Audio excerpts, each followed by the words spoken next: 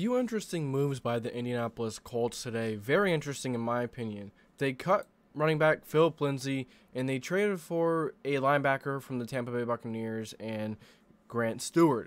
So first we're going to talk about the trade. So it's an interesting trade because Grant Stuard is a linebacker, and you ask yourself, you know, the Colts already have linebackers that they like to really fill in for Leonard. You know, they're not going to be Leonard's forte. They're not going to be up there and make as big of an impact as Leonard does, but they're going to fill in. You know, they're gonna help us get by. Jojo Dolman and Akella Wither. No, it's not Witherspoon. I'm blanking right now, but yeah, it's interesting because those two had a pretty damn good camp and had pretty damn good preseason. So one of them just had like 10 tackles in yesterday's game. So, you know, these two are very talented. So you're asking, you know, maybe are the Colts scared that Leonard isn't going to come back in time, or, you know, it's more serious and it's going to take longer? No, I don't think that's the case. Usually that's what I would think in a situation like this. It's just the way I think, but I think that the Colts just want to get better in special teams because Grant Stuard was a solid special teams player for the Tampa Bay Buccaneers. He forced 15 tackles.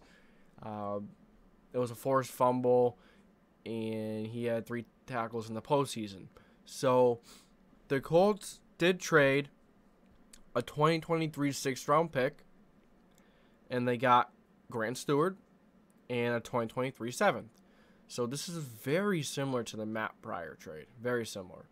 And by the way, got this news from Bring the Juice. So I'll leave the link down below. Make sure you go check them out. I usually get a lot of my news from them, so I'm giving them a credit because that's where I saw it first.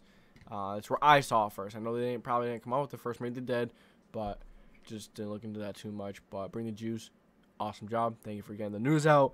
Allowing me to make a video, talk about it a little bit. So not really too much to talk about it, really. You know, it's kind of like that Pryor trade. You didn't come in, you know, do the Colts keep 6 linebackers because you have, you're gonna keep Shaquille Leonard on the roster. You're gonna have Okereke, Franklin, Speed, Dolman. I know it starts with a W. I'm just blanking on another guy's name, but you know, maybe you keep 6 linebackers. That's probably what they plan on doing, especially if they trade for someone. So then the Philip Lindsay cut. This one surprises me. This is a surprise cut.